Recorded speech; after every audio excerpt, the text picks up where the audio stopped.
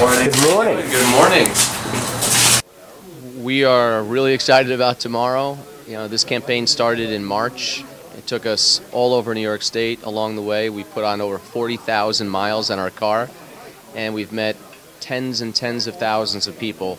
And it's really shifted in the last 2 weeks. People understand that the economy is not doing well, that we have the highest taxes in America. Unfortunately, we have a governor who is under federal investigation for corruption. And so we can make a real change on Tuesday. Everywhere we go now, people are saying hello, they're voting for us, they're saying I'm a Democrat and I'm voting for you. The upstate rallies were huge. The rally we had in Long Island yesterday, huge. And this is the feeling of a winning campaign. Old Schmoll, it didn't have Pataki up in '94. The Daily News poll had him down 17 points going into Election Day. And, you know, we've seen this before. It's the passion of voters that matter. Who votes matters. And our vote's coming out.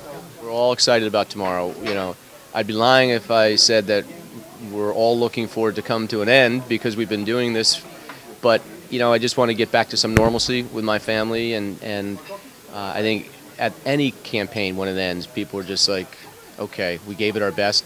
And we're really excited about the outcome tomorrow. We're really excited because everything we've planned is coming to fruition now. Campaigns, you have a win or a loss. Just like New York State, we keep asking, are you winning or losing? This state is losing badly.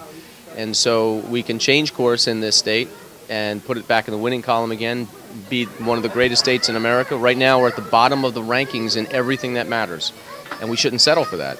So we're expecting not a moral win tomorrow, we're expecting a win tomorrow. Thank you for a lot of your support today, your overwhelming support. I know some of you said you've already voted for me absentee. Others are ready to vote tomorrow, and I appreciate it. And, you know, a couple of things.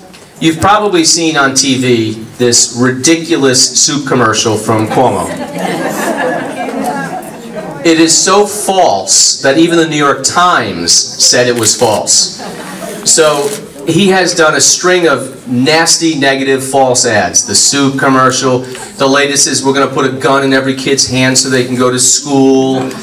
Just utter nonsense. And of course, the race card. That's what he's playing now with Al Sharpton.